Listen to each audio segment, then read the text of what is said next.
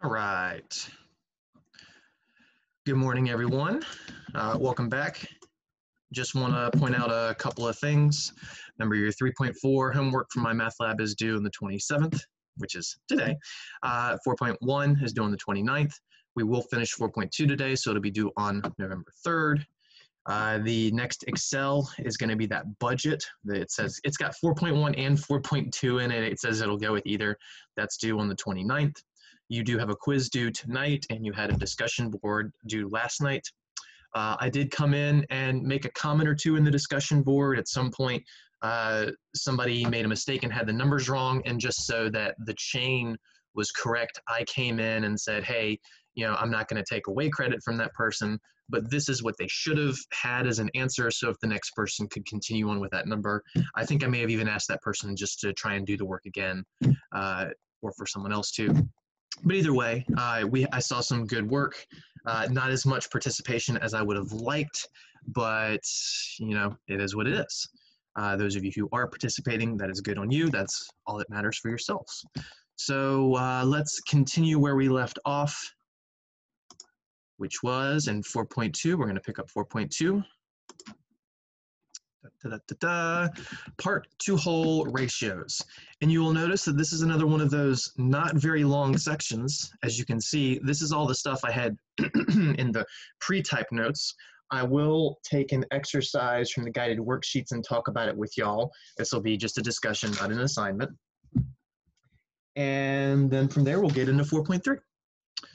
So the reason that 4.2 is a pretty short section is because we have essentially already done this. And you might have said the same thing about 4.1, but we did introduce the new concept of, talking about percentages a lot more. Maybe not necessarily a new concept, but just getting us used to it being a regular piece of our vocabulary and techniques and blah, blah, blah. Part-to-whole ratios doesn't really feel like a different thing because we've been talking about part-to-whole ratios. In fact, the last section, we talked about how a percentage was literally a part-to-whole relationship, but where you scaled the whole to 100. So again, I'm going to say that one more time. A part-to-whole relationship scale where the whole is scaled to 100 is when you're dealing with things as a percentage. But that's when you're talking about the whole being 100%. You can instead choose to scale the part to 100, but then things get a little weirder. And you also don't have to do a part-to-whole relationship. You can also do a part-to-part relationship. So I feel like this section isn't titled well enough. It should be called part-to-whole and part-to-part ratios. Because I feel like this section more focuses on the part-to-part aspect, since it's something that we really hadn't done too much so far, if at all, except maybe a glancing pass. So please note there is a difference between part-to-part and part-to-whole ratios. Part-to-whole is comparing one type of thing to everything, whereas a part-to-part is comparing one type of thing to another type of thing. So for instance, we talked about the percentage of students who are numerate enough to work in a car factory, an auto factory, whatever. So we compared the amount of people who were numerate enough to all the people. That would have been a part-to-whole. But instead what I could have done is said I could compare the people who know enough math to the people who don't know enough math, or are not numerate enough. That means the same thing. And that would be a part-to-part, because I'd be comparing the people who can to the people who can't. So the people who can, comparing that to the people who can't, that's part-to-part. Part-to-whole would be comparing the people who can to everyone. So again, this would be can to can't for a part-to-part, but the people who can to all people would be part-to-whole.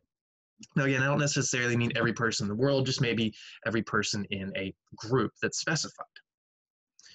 So an example of a part-to-part versus part-to-whole relationship, without going into that previous example when we have typed up, I've got 4 red balls and 5 red balls. So I've got some marbles or bowling balls or whatever, dodge balls. I'm a bigger fan of dodge balls. So 4 red dodge balls, 5 blue dodge balls.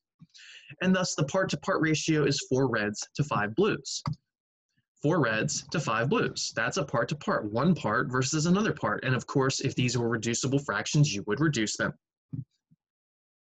Now, why did I choose to go red over blue? Well, personally, because I said red and then I said blue, but you could have, if someone doesn't say you have to do red to blue, or if the logistics don't determine you should do red to blue, you could do blue to red, in which case it would be 5 blue to the 4 red. That is also a part-to-part ratio. It's just a matter of which part you're comparing to which part. Again, in the real world, you may have to determine which one's better. It might not matter which one's better, or you may be just told which way to do it. A part to whole, it's the same. I'm going to use the same numbers above, 4 reds and 5 blues. So I didn't actually tell you how many there were in whole explicitly, but implicitly you can figure it out, because if there's 4 reds and 5 blues, I think it's obvious enough. 4 plus 5 is 9, so there's 9 in total.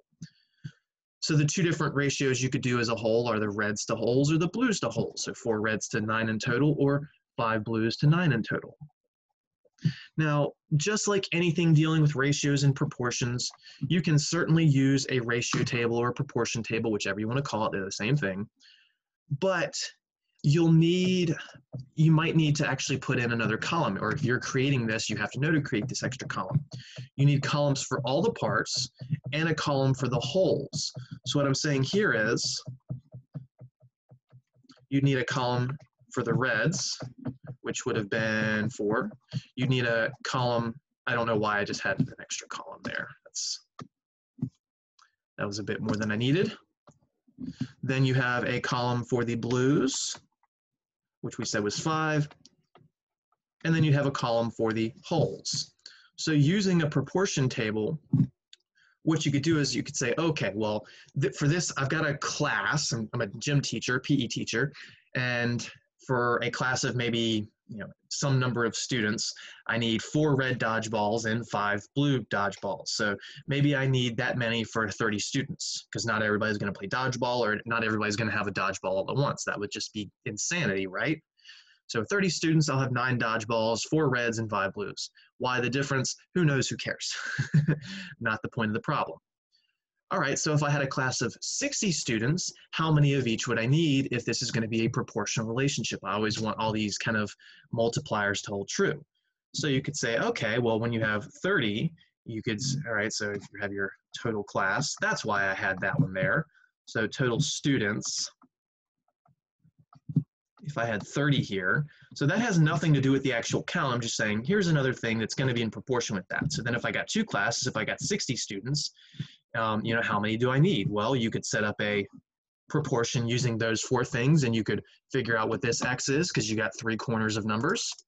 Or you could set up a proportion using these corners, and that would be your unknown, and you could figure out how many blues you would need. Or you could do a proportion table using these as your corners, 3 numbers and a variable, and you could figure out what that x is. Or you could do this with a y equals kx setup if you prefer. Some people will go, well, oh, this went from 30 to 60, so everything doubles. So I'll have 18 dodgeballs in total, I'll have 10 blues, and I'll have 8 reds. Someone who's very observant would catch that.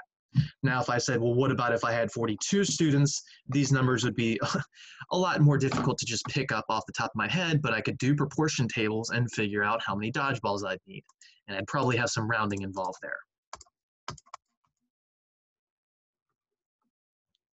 So we keep coming back to this idea, this proportion table. And again, you don't have to. Y equals kx works. The idea of doubling one and doubling the other works as long as you've got nice, pretty numbers. But you're going to need to be careful not to misinterpret some things when you end up talking about percentages, which we'll get into in an example. So we'll see this text example in just a few minutes. So be careful not to misinterpret, as we will see in the text example. When I say text example, I mean the activity. And that's on page 161. So note that many homework examples will have numbers on different time scales. So just be careful with that. So if one thing is in hours and another thing is in minutes, convert them to all the same time scale, or just be careful with your units. Again, proportions work even across different units, as long as you're careful to pay attention to your units. And then just one little final detail before we go into that example, and this I think is pretty obvious, but let's say I told you the 4 reds and 5 blues. Well, you can find the whole by just adding the two parts. But what if I told you instead that there are 5 blue dodgeballs, and I also told you that there were 9 total? How could I have figured out how many red, as long as we know that there's only 2 types of dodgeballs? Well, it's just an algebraic rearrangement of part plus part is whole. You just take the total, subtract one part to get the other. 9 minus 5 is 4. It's pretty simple arithmetic. But if you don't understand that simple arithmetic, you might get stuck a little bit here and there. Sorry, I'm just pulling something from my notebook because it's in a funny position. So again, but that's only if you know there's 2 parts. If I tell you there's 5 parts and I only tell you 1 part in the total, you surely can't figure out the other parts because you can only not know one thing. That's a pretty general rule of thumb in math. If you know all but one thing, you can figure out what that missing component is. If you're missing several components, it becomes a much more difficult, if not impossible, problem for us to figure out. All right, so let me minimize this, minimize that. I got my blank one for my work. We'll do that, and we'll do this. Is everything on the screen? Everything looks pretty good. Okay. So again, page 161, page 161, and those of you in the back who can't hear me, page 161. Yes, that's a joke that someone always asks later. So this 4.2 part-to-part ratios, this table involving boys to girls, and then as a whole, so we've got classes where in these courses, the ratio of boys to girls is always 2 to 3. So we're told this is always what happens no matter what. Is this going to be true in the real world? Most likely no. Most likely one semester is going to be completely different from a different semester. One course is going to be different from another course. Maybe this is just a general trend. So if you look at every single course across maybe 20,000 students, maybe it's just pretty consistently 2 to 3. But over time, that's likely to change. Maybe just a month, maybe a year, maybe a decade. But again, for the context of the problem, we're told it's proportional. So for every 2 boys, there's 3 girls, which means if I have 4 boys, there's 6 girls. It means if I have 8 boys, then there are 12 girls. If there's 20 boys, then there's 30 girls. Now, we're going with the idea that we're just going to label boys and girls. So then the students as a whole are 5. Again, just going with the context of this problem. And then, where are we? Sorry, this is kind of small font for me. So it's easy, there we go. Then it can be easy to mistakenly say the boys are 66.7% of the class. Or even worse, 66.7% of the girls are boys. The correct statement uses the size of each part though. The number of boys is 66.7% of the number of girls. What's going on there? Where is this coming from? How do we figure this out? All right, so I'm going to ignore this row for just a few minutes. But what they have done here is they have scaled the number of girls to 100. So we don't have this number for now. Let's pretend like we didn't see that. So this is what we know. We know it's 2 boys for every 3 girls, and we're just going with the classic boys and girls. So 5 students in total. For every 2 boys, 3 girls, 5 total. So if there were 4 boys, there'd be 6 girls, and there'd be 10 students total. We could keep making more rows because it's a proportion table. 20, 30, 50, 200, 300, 500. Those would all be perfectly the same proportional relationships. So what we're going to start doing is we're going to scale some things to 100. We can scale the boys to 100, we can scale the girls to 100, or we can scale the students to 100. So scaling any category to 100 says that that would be counted as the 100%. So just as a special reminder, scaling any category to 100 makes that category 100% in the new line. Of course, let me hit enter so that doesn't look goofy. There we go. Before I do that, let's do one more thing. Remove, enter, perfect. So what they decided to do is they said, well, let's scale the girls to 100. They said, let's have our boys that was weird. Silly me. We have our boys, we have our girls, and then we have all, or just students, whatever you like. And we said we originally have 2 to 3 relationship, which means 5 in total. For every 2 boys, there's 5 total. For every 3 girls, there's 5 total. And I say, okay, well, let's just start scaling things to 100. So if I put a 100 here, we're calling everything based on the girls. So the girls will be the 100 percentage. And if you were to solve this as a proportion, you can draw your little box right here with 3 corners being numbers, and then this would be our variable. And I'm going to call that variable b. So we go 2 over b equals 3 over 100. Cross multiply, you'll get 200 equals 3b. Divide both sides by 3. And it turns out that 200 divided by 3 is 66.7 if you round to the nearest tenth. So that would be the number of boys. So if there were 100 girls, that says there would be 66.7 boys. Now, yes, we'd probably round that to 67 for context of a small class. If we're talking about tens or hundreds of thousands of students, we would probably use 66.7 because large numbers, we start allowing decimals of people. It's just a thing. So this is where the misstatements come in this window. So someone might say the boys are 66.7% of the class because, oh, we scaled something to 100. So now we're thinking of this as a percentage. So the boys, since that was 66.7, we say the boys make up 66.7% of the class. And that is completely false because we're not comparing the boys to the class. The class was here. We didn't use that. We were comparing the boys to the girls. Now, another misstatement some people might accidentally make, hold on, there we go. Another misstatement someone might make is that 67.7% of the girls are boys. So they might think that it's just saying that this percentage is based off of that. So 66.7% of boys are girls. Well, I think that's clearly not true. So what is really happening here? So again, we're talking about just comparing the boys to girls, but we're not saying this percentage of boys are girls. We're just talking about the size of the population. That if we're calling the girls 100%, boys would be 66.7% in comparison to that. So the correct statement is the number of boys is 66.7% of the number of girls. So if there were 100 girls, there'd be 66.7 boys. The number of boys would be 66.7% of the number of girls. So again, this last sentence in that summary is extremely important to understand because this 100 was here. Oh, that was weird. Because that 100 was there, not in the all category. We're not saying that the number we got for boys is the percentage of the class. It's the percentage of the value of girls. So it's the boys are 66.7% of the girls. If I do this a different way, let me do this in black now. If I put 100 for the boys, now I can figure out the number of girls. Now you could draw your box around rows 2 and 3, but it's better to do it this way since then you're not using borrowed information.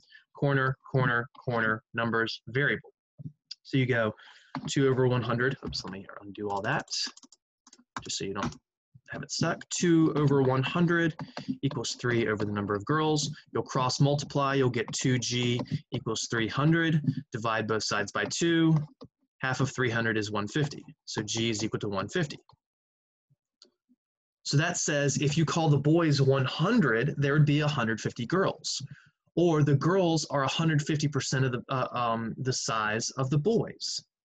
So the girls, or the number of girls, is 150% of the number of boys. In other words, if there were 200 boys, you multiply it by 150% to get girls. So you multiply by 1.5 and you'd have 300. Again, nowhere in this statement was anything about all because we didn't use the 100 in the all. So for the third version of this, let's make the 100 in the all. So now we will be thinking about this as a percentage of the total population. It's only when you put the 100 in the total that you're thinking about everything as a total of the population. Now you can solve for boys or girls. Let me just give these different letters since I already wrote B and G, so I'll call them X and Y. And you can make similar proportion tables to find this. So if you want to find X, this is the box you'd be drawing, so 2X, 5, and 100. Or if you wanted to solve for Y, so I'm just going to write that over here.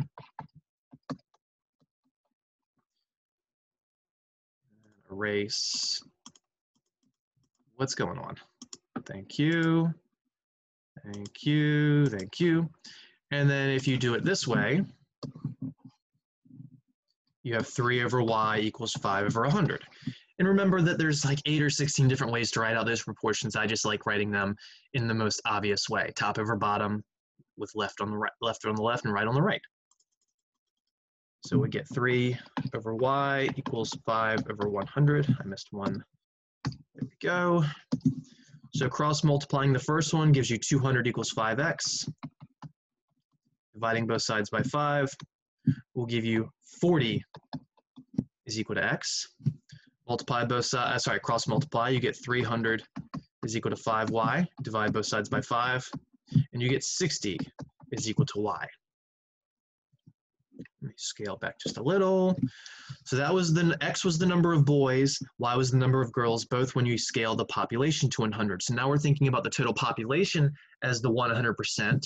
So now these statements would be the number of boys is 40% of the population, of the total number of students, population, however you want to phrase this, and the number of girls is 60% of the total population of students, however you wanted to say that in a nice quantitative way. So the boys make up 40% of the total, the girls make up 60% of the total. You can only make a statement that way when you scale the total to 100. Scaling a part to 100 gives you a way of comparing one part to another. And what's really interesting is, look how drastically different these numbers were. The boys, when you compare them to the girls, as thinking of the girls as a baseline, boys was 66.7% of them.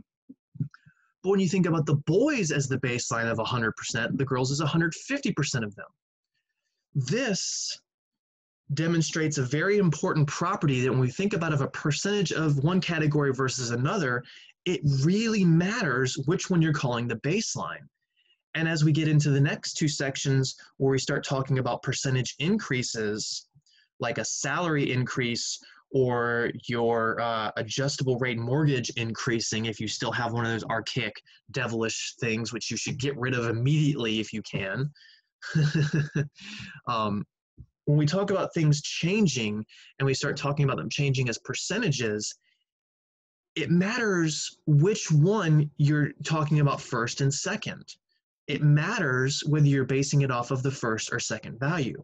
And that is clearly demonstrated here because that percentage of one versus the other clearly mattered whether we made the boys the 100% or the girls the 100%. And it's usually like this where one is less than 100 and the other is more than 100 in a scenario, as we're seeing here. It doesn't have to be, that's again just, I'm sorry, not again, but that's just true when we're talking about two parts. If I give you 3 or 4 or 5 parts, then things might work a little differently.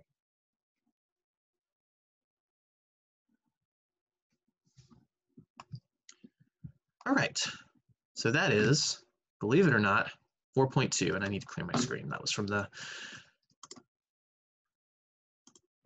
earlier annotations.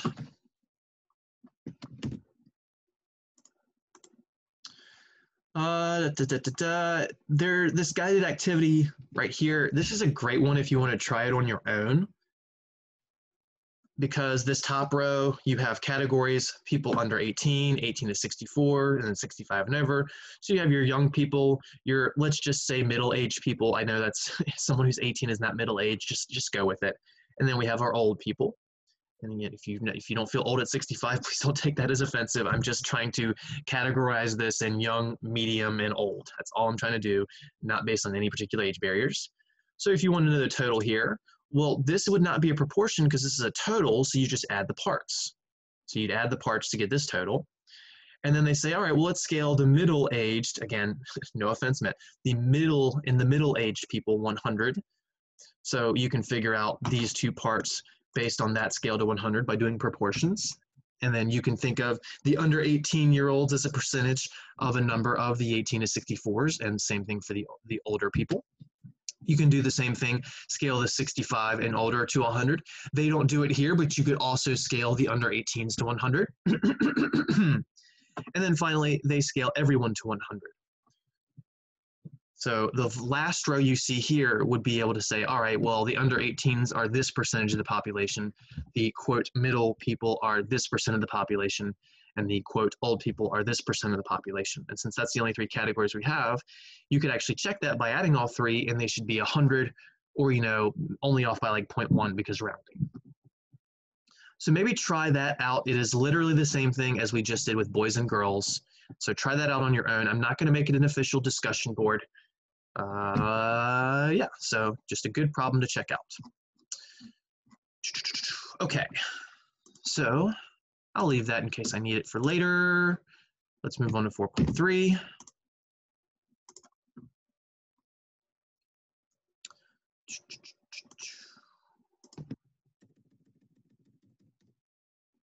Something I just alluded to mere minutes ago, percent change and difference.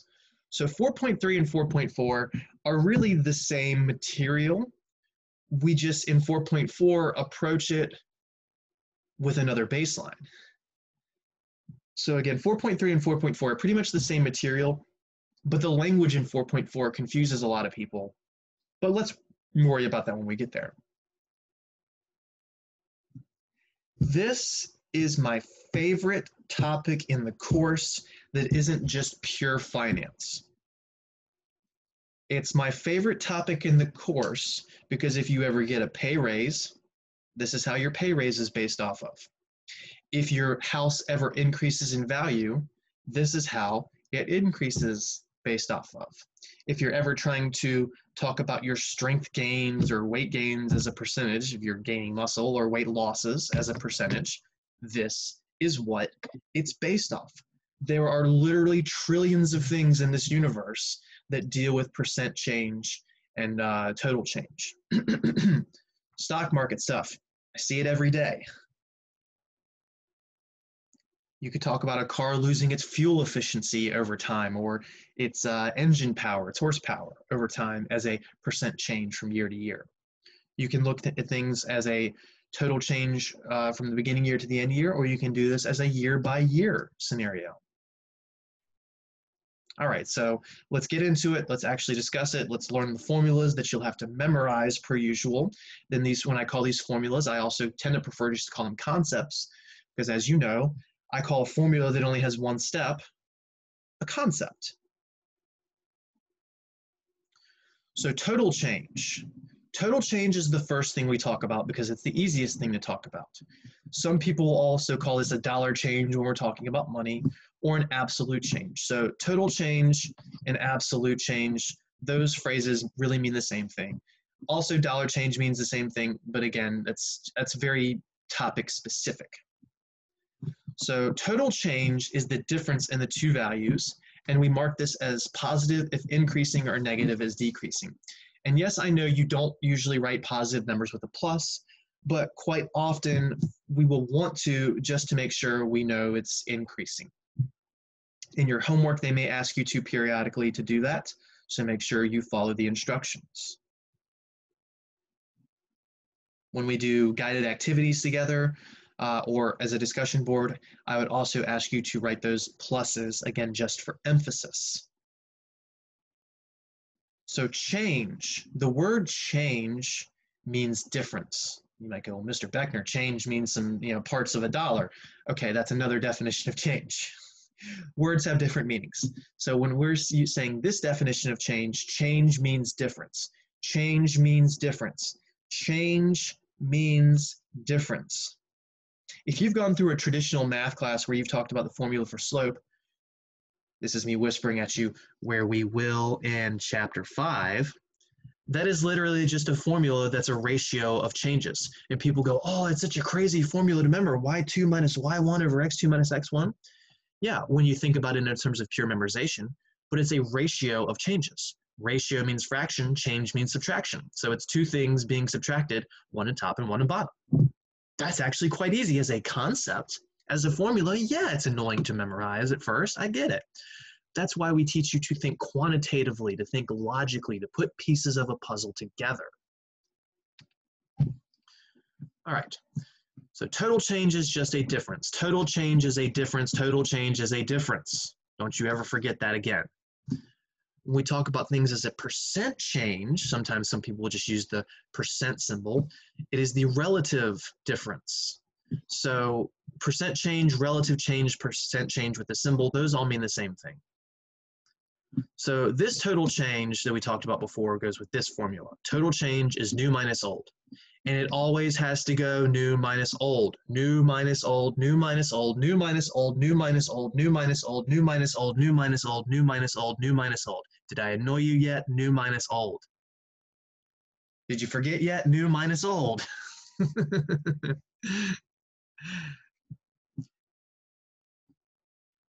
Total change is new minus old. All right, I won't say it again for now. Whereas percent change is the relative difference. And the word relative, if you actually point out some of the words letters, E, you can get rate out of relative. So relative is a rate or a ratio. So what it is, it's the change in comparison to the original. It's the change in comparison to the original. It's the change in comparison to the original. When I say in comparison, I mean as a rate. Percent change is the ratio of the total change, and we're scaling it to the original. We're scaling to the original value. It doesn't make sense to scale to the new value because we're trying to think about the change in comparison to what we used to have, not what we will have. Think about it this way. If you get a salary increase, let's say you make currently $10,000 a year working part-time, and your boss says, I'm going to give you a 50% raise, and maybe it just means you're getting 50% more hours. I don't know. Your new salary is not going to be based on some percentage of the new salary. That would be a redundancy, and it would be impossible to figure out. Your new salary would be based on your old salary. So when you think about that 50% pay increase, that's a percent change based on the original amount that you made. So again, percent changes are based on what happened first. This is critical. This is one of the two most commonly made mistakes with this stuff, is that people scale it to the new, and you're supposed to scale it to the old.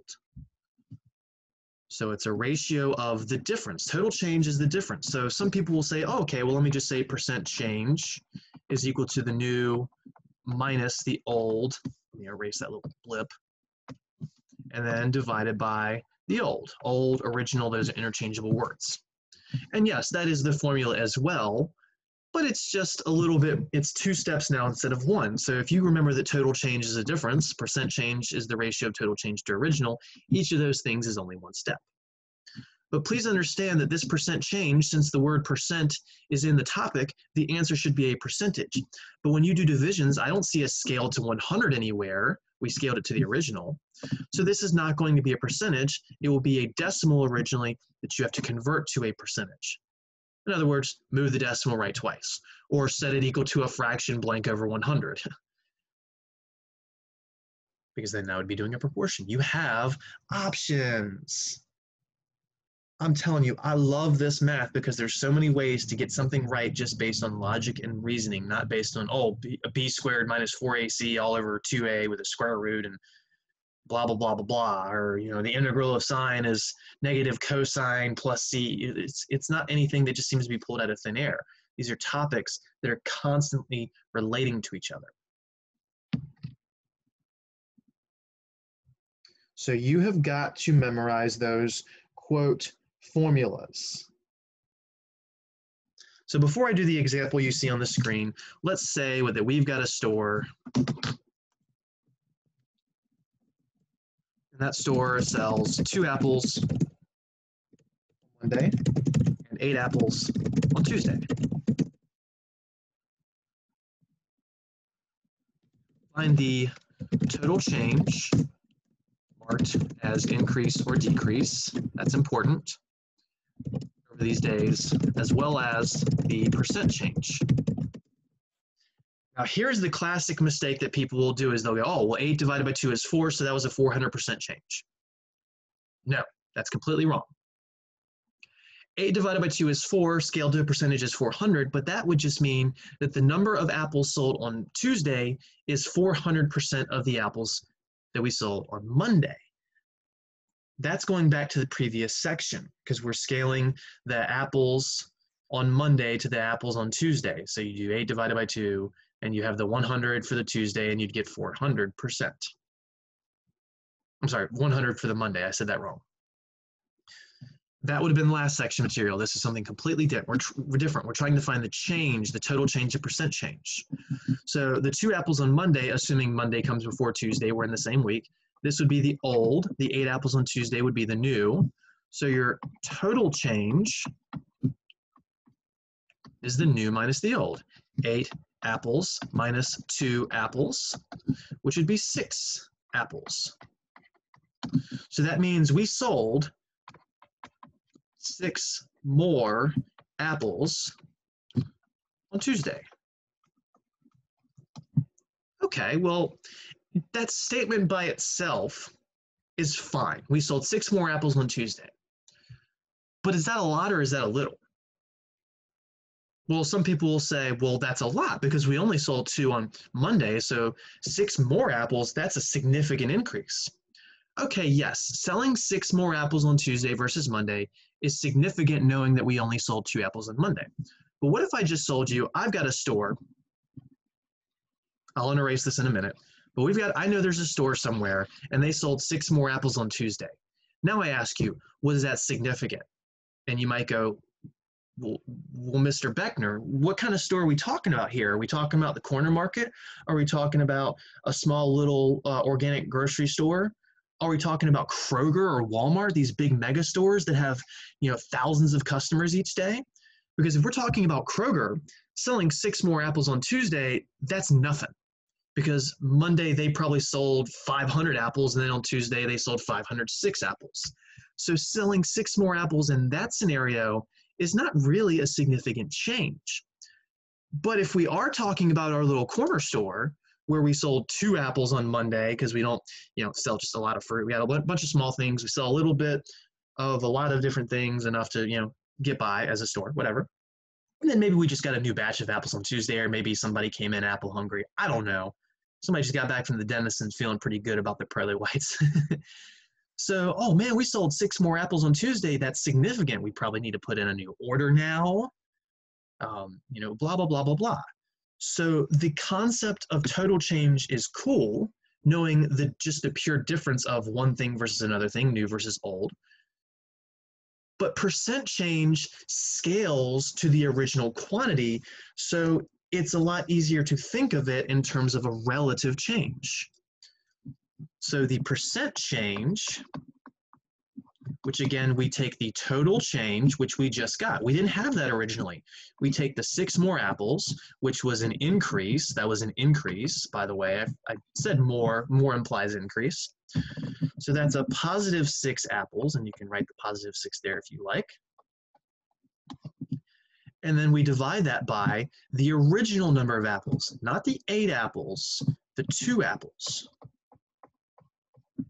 And when we do that, the apples cancel. 6 divided by 2 is 3, and we get 3.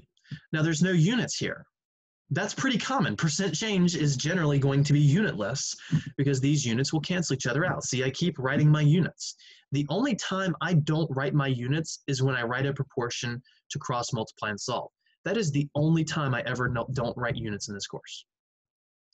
But then we also said the value you get here is a decimal originally. This was not a 3% increase. That doesn't sound right. We went from 2 to 8. That was big. That was a monster increase.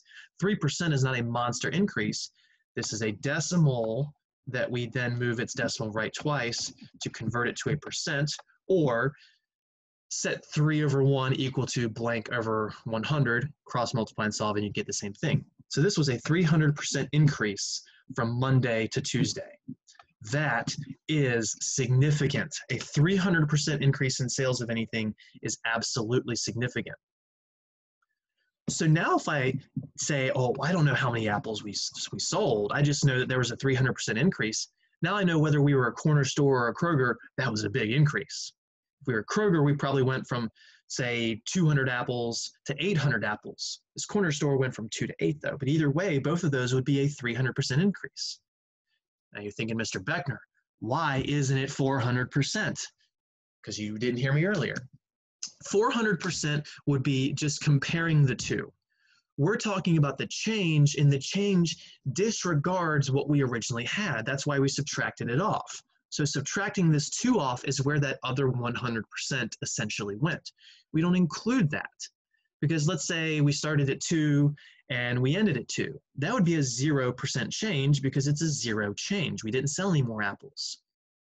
But if you just did 2 divided by 2, you'd say, oh, that's 100%. Well, yes, the apples we sell on Tuesday is 100% of the apples we sold on Monday, but that's not a 100% increase. So you have got to understand this moving forward becomes a big issue. You must be able to decipher between a regular percent and a percent change. So far until now, we'd only been talking about percentages where we were scaling one thing to another, dividing one thing by another, scaling it to 100, things like that. Now we're talking about this new word, change, and this word change is going to be common in Chapter 5, Chapter 6, Chapter 8, and Chapter 9. This is never going away for this entire course. I guarantee that. So go ahead and put in your 3 to 6 hours this week and get this understood immediately. Again, 8 divided by 2 is 4. Oh, that's 400%. That statement would be the number of apples sold on Tuesday was 400% of the number of apples sold on Monday. Didn't ask that though. I said, what was the percent increase? So we cut out the original, then divided by the original, and that gives us the change, the increase. So the total change or absolute change was we sold 6 more apples. The percent change, which scales it to the original, says we sold 2 more apples. So if you did this for a Kroger that sold 500 apples on Monday and 505 apples on Tuesday, that percent change would be just insignificant practically. It would be 1%, in fact. So if you had 500 apples on Monday and then 505 apples Tuesday, the total change would still be 5. You do 505 apples minus 500 apples, which is 5 apples, literally the same exact change, total change that is. But the percent change would be that 5 apple increase divided by the original 500 apples. 5 over 500 is 0.01 or 1/100th. Scaling that to a percent becomes 1%.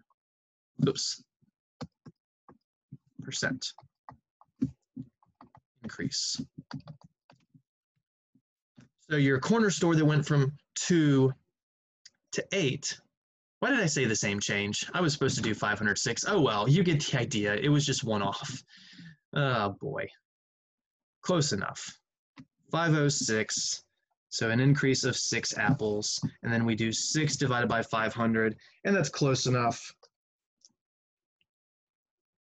So 6 divided by 500 is 0.012, so it's a 1.2% increase.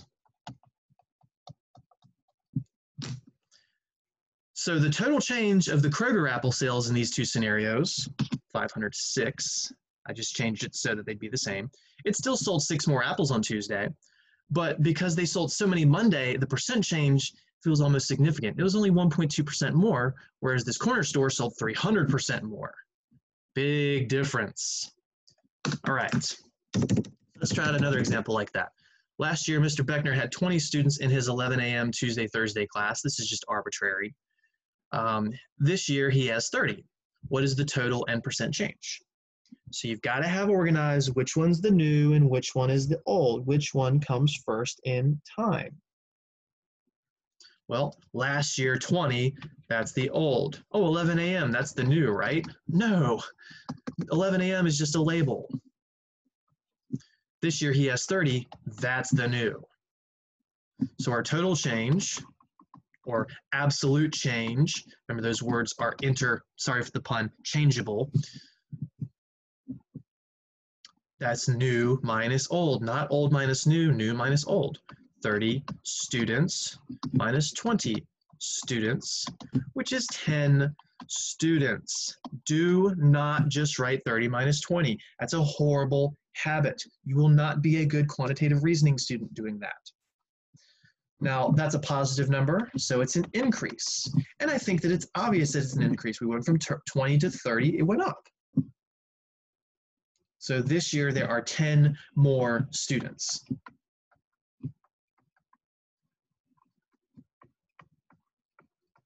That's what we can say. Now, 10 more students, is that a lot? Is that a little? Well, to understand if it's a lot or a little, you have to think about it scaled to the original amount. If I'm talking about the total population of TCC, which is in the thousands, a 10-student increase is insignificant.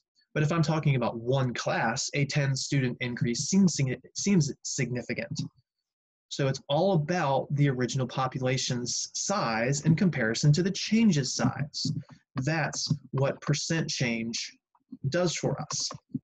So that's a ratio. So total change is a difference, percent change is a ratio. And this is the ratio of total change, which was the positive 10 students. That was the increase, divided by the original number of students. Again, percent change is always scaled to the old, not the new. And the old was the original, the 20 students. 10 divided by 20 is a half, 0.5, a half, however you want to write it. The students as units cancel. So we get 0.5. Converting that to a percentage, though, is 50%. And that's an increase because it's positive. So we can say that Mr. Beckner's class size increased by 50%.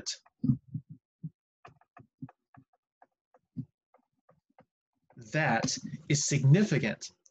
If I just tell you a class has 10 more students, and I ask, is that significant? You can go, well, I don't know. Are we talking about a normal class with 20 or 30 students?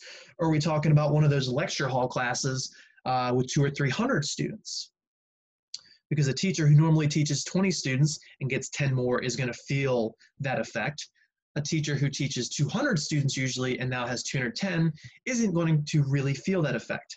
Also, someone who's teaching 200 students, they either have less classes that they teach or they have assistants to help with grading, things like that. That's usually more of a university issue than a community college issue, though, but you get the idea.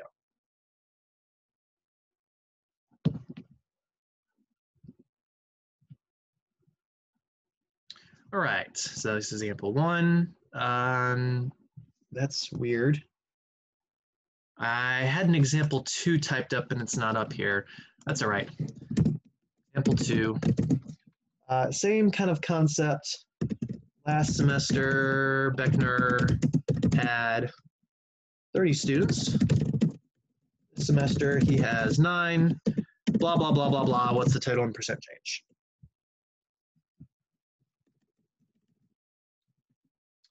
Okay. So last year he had 30, I had 30. I sound crazy when I say it that way, don't I? This semester, we've got 9 students in a particular class. 11 a.m. Tuesday, Thursday, 7 p.m. Monday night, whatever, who cares what particular time slot it is. So our total change, well, the old was the 30. And you have to be careful. They may tell you these in opposite orders. I could certainly tell you the new thing and then the old thing. I could say this semester I've got 9, the last semester I had 30. So don't just think old comes first, new comes second. Pay attention to the details. Read. Total change is the difference of these. Old minus new, correct? It's just always the bigger minus the smaller. Nope. That is completely wrong. It's always new minus old. So we got to do 9 students minus 30 students, which is negative 21 students, which says it's a decrease. So the class size decreased by 21 students. So the number of students decreased by by 21. Notice I don't say they decreased by negative 21. That would be a double negative. Decreased implies negative. Some people might say, well, can I say increased by negative 21? I mean, technically, yes, but that's extremely confusing. Please don't ever do it. It only works on a technical level. A math person's going to understand you, but average Joe on the street is not going to understand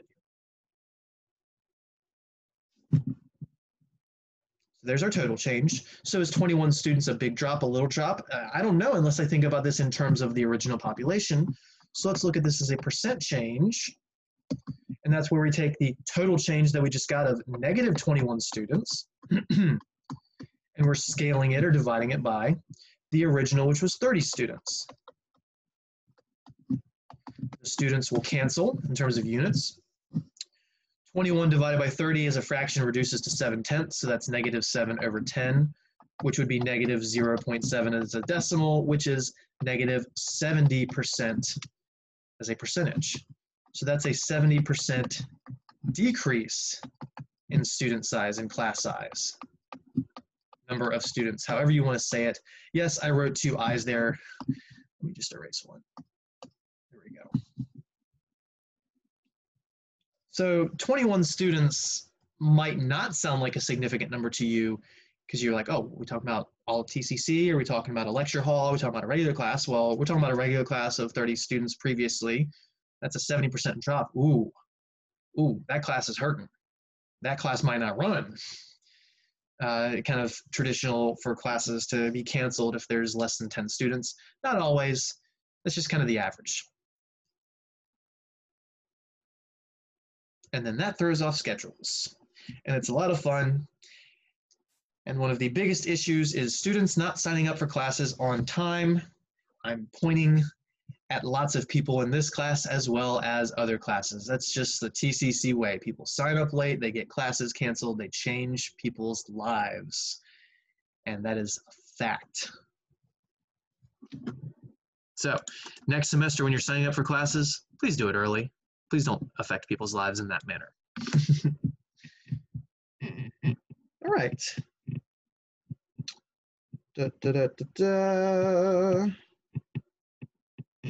Example 3, again, just kind of not sure where my 2 examples went. I think I have another version of this file somewhere.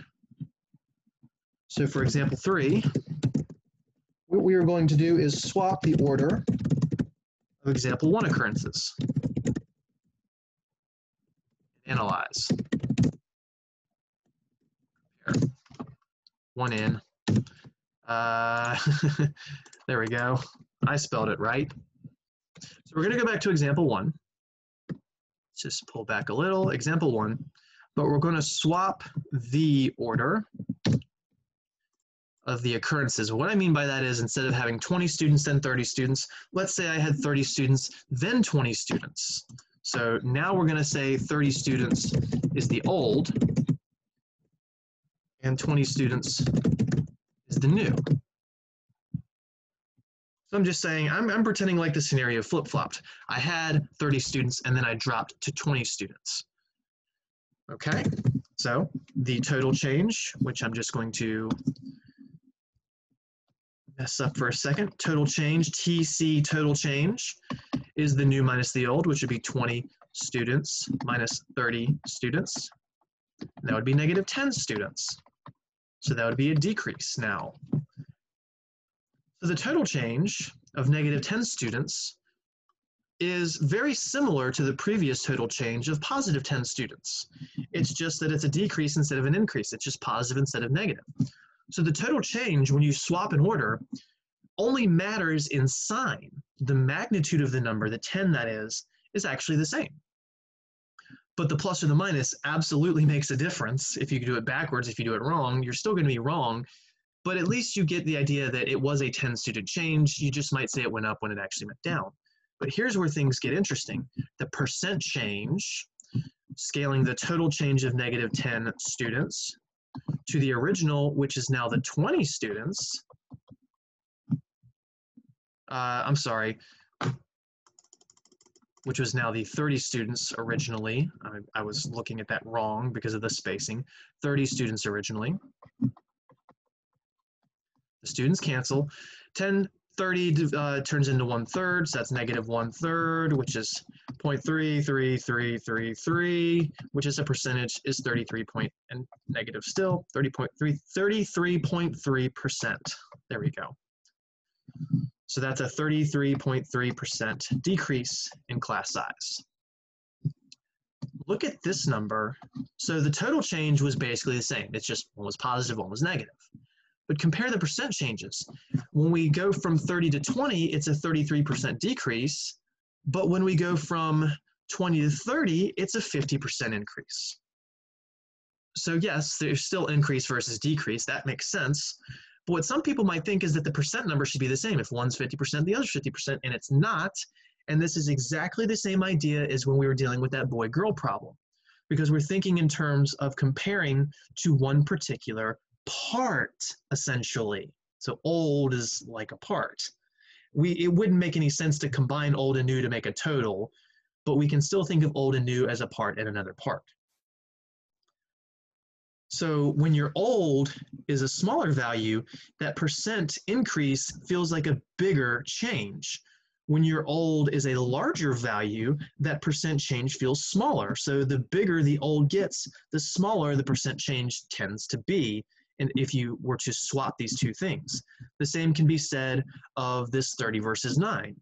We went from 30 to 9 and it was a 70% decrease. If we go from 9 to 30, that's going to end up being a really large increase. The difference is still 21, which will be doing 21 divided by 9 and converting it to a percent, which is 233% increase. So going from 30 to 9 is a 70% decrease. Going from 9 to 30 is a 233.3% increase. That feels significantly different.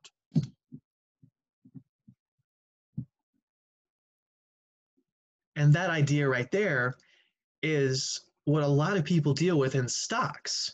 So you might say, oh, okay, we went from a stock price of 2 to 8, 300% increase from 8 to 2, that would be a 75% decrease. It's the same change up or down, but as a percentage, it feels drastically different. And when you start talking about stock markets and compounding interest, interests,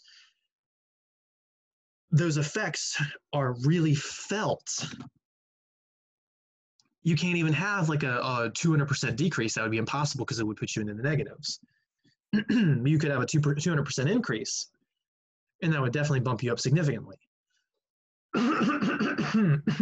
Pardon me. In fact, I'm not done.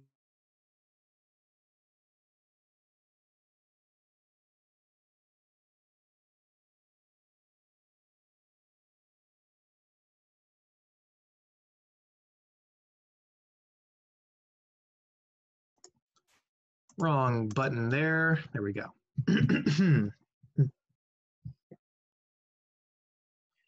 All right, so next up, what we're going to talk about is the arrow notation from the text. You will probably never see this anywhere in the real world. This is something that our textbook author adapted. You will see it in the homework. You'll see it in the guided worksheets. If you're actually reading the text like you're supposed to do, I'm wagging my finger at you, then you'll see it there as well. But you're probably not going to see this particular notation in the news or in some random article or in your buddy's other homework for another finance class or something like that. This is just very specific. So what this looks like is you have an old value with units. You've got this kind of long arrow pointing at something else, and it points to the new value. Above it is the total change, and below it is the percent change. This is not a fraction. This is not a fraction. This is not a fraction. This is not a formula. This is not a times. This is just a placement of 4 values that, again, you will probably never see outside of this course. Quite honestly, because of that, I wish I didn't have to teach it, but I can't remove it from the homework, so I'm stuck with it. It's a cool notation, it's fine, but again, I've never seen this anywhere else. So again, just understand that this is something you'll learn for the course, but don't expect to see it anywhere else. It's just a way of compiling information together. Some other person could have some little box and they go old, new, total change, new change, or sorry, new, old, new, total change, percent change. I was looking at the word new there. That was on me. And what the problem doing it this way is that you might think, oh, this is a proportion. No, it's not. It's not a proportion. Don't think of it that way, which is why this textbook does not do it that way. Just because you see a table of numbers doesn't make it proportional. You have to be told it's proportional or rationalize that it's proportional. So again, you'll have the original value on the left, and it'll be pointing at the new value. The total change may be up here, or you may have to find it, and that would be up here with a plus or a minus. And then the percent change would be on the bottom. Now, they might not give you these two numbers. They may give you the old and the new, and you have to find them. You may have to find this, and you may have to find that.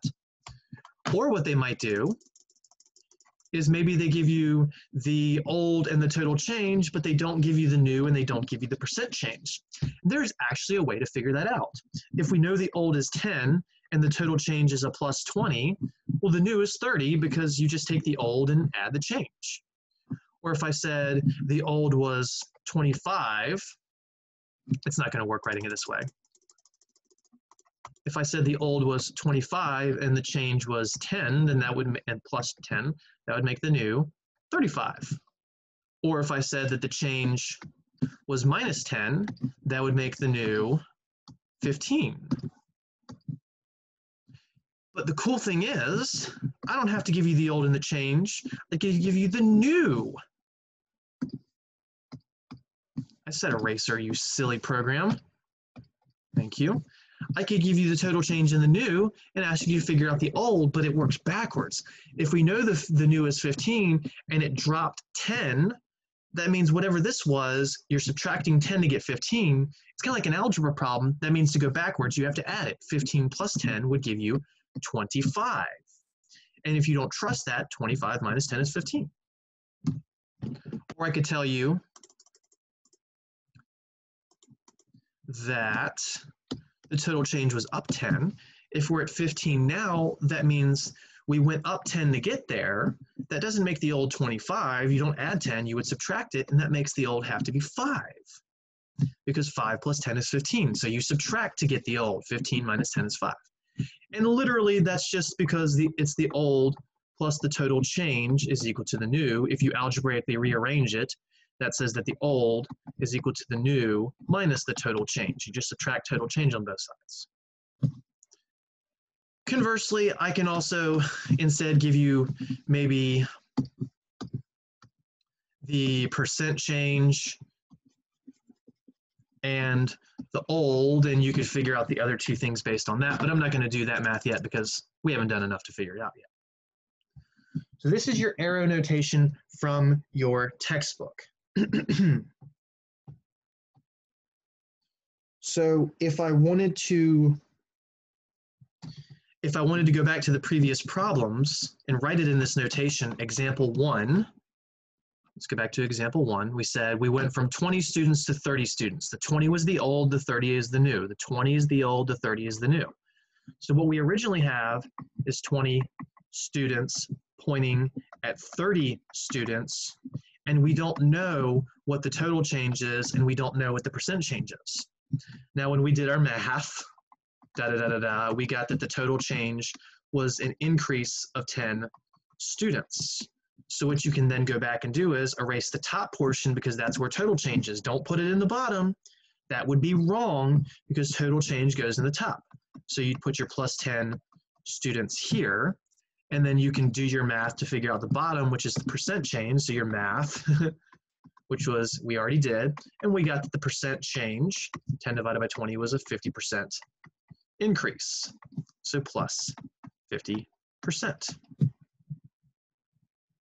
Again, that's just using this different notation that will not be seen probably anywhere outside of this course. I'm sorry for that, but I will adhere to the course materials, naturally speaking.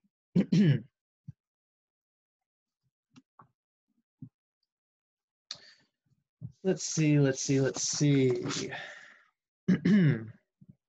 I think we have just enough time to do the example on page 167, 168, and then we'll call it a day. 167, 168, 24, 28. Here we go. I'm gonna do all, no, I'm not. No, I'm not. I don't like it that way. Just go down to here. Compute the total and percent change for the number of all households from 2016 to 2017 by drawing the arrow diagram below. So all four of these are blank. These numbers are in thousands. So I don't have time for you to super analyze this thing, but you would have to pick up overall on this that, all these numbers are in thousands, which means this 126,224 is not saying there's 126,000 households. It's saying there's 126,000 households, which means there's really 3 more zeros after that, which really means there's 126 million households and some change. But these numbers are all going to be in thousands, so we're not going to think about it that way. So they say blah, blah, blah by doing the number of households from 2016 to 2017. Well, here's our 2016 column. They have median incomes. We're not going to be talking about that at all. Margin of error, we're not talking about that at all. Same for these two columns here. We're only going to be talking about this column and this column. But we just got to extract one number out of all of those, and it's the number of all households. Well, if you look at all these categories, they're broken down by male households, no wife, male householder, based on age, based on ethnicity. Right here, household, all households. So these are the numbers we need, the 126,224 and the 127,586. So that's what goes there. So we have oops, I want highlighter. That's silly. 126,224 pointing at 127,586. That's our old and our new, 2016, 2017. Then we can find our total change and percent change by subtracting and then doing a ratio. So we go down here and do our work. Our total change is the difference of those, 127,586 minus 126,224. And if you do that math, again, I'm running short on time, so I'm not pulling out a calculator. 1362. That was an increase. And these were in people. Sorry, these were households in thousands. So households, H, H, H, H, and then H, H for households in thousands. All of those were in thousands. So that's what would go here. So that's the plus 1362 households in thousands. There was an increase of 1,362,000 households, aka 1,362,000 households over 1 year. The percent change, so is that a lot or a little? Let's think about this relative to how many we previously had. So we take the total change and divide it by the original. The total change being that plus 1362 households in thousands. And let's divide that by, basically we're scaling it to the original, which was the 126,224 households in thousands. And again, I'm going to ask you to plug this into your calculator to show this, but you'll get something like 0.0108, and that's a positive number. So when you turn that into a percentage, you'll get 1.08%. That's an increase. It's not thousands of households, that's just a percent increase. So that's the number that goes on the bottom, 1.08 with a plus sign to be technical, percentage. So yes, 1,362,000 households sounds like a big increase, but when you scale it to how many we already had, it's only a 1% increase. That's not a lot.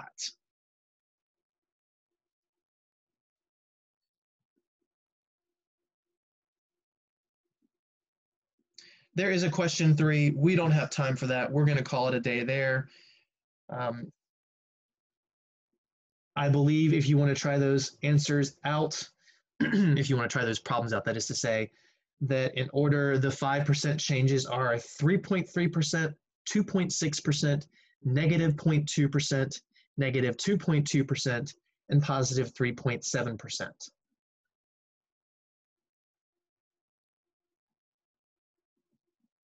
So that's based on the 5 different races, which were white, white non-Hispanic, black, Asian, and then Hispanic.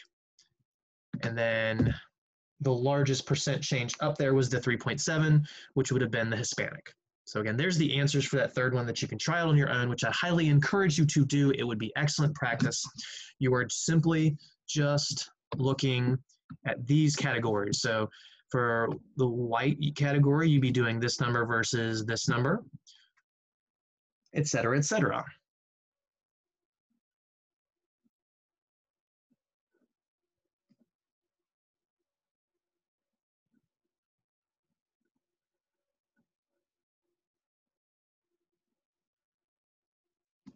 Okay, so we'll call it a day there. We have not finished this section. Oops, I need to clear screen. Then I can do that. So we have not finished this section quite yet. We will finish it next time, that's for sure. And we're going to talk about this thing that is super important that will never go away for this course. We're going to use this formula right here as a basis of creating the concept of exponential growth, which is how all of your money grows in your savings accounts and your retirement plans, which is extremely important for you being able to not have to work one day. So the math involved with all of that is based on this formula, but we'll get into that next time. As a reminder, here are your due dates and such, so no discussion board today. You have a quiz due tonight. Yes, I know some of you might have a 0 but deserve a better grade, maybe a 1 or maybe like a 0.8 or 0.9 based on what you typed. I have not looked over those in detail yet, but I will be updating those grades tomorrow or Thursday. So don't panic if your answer looks really, really good and it says you got a 0. You'll get something better than that, I promise. All right, have a good day. We will see you on Thursday. Don't forget to work on your project.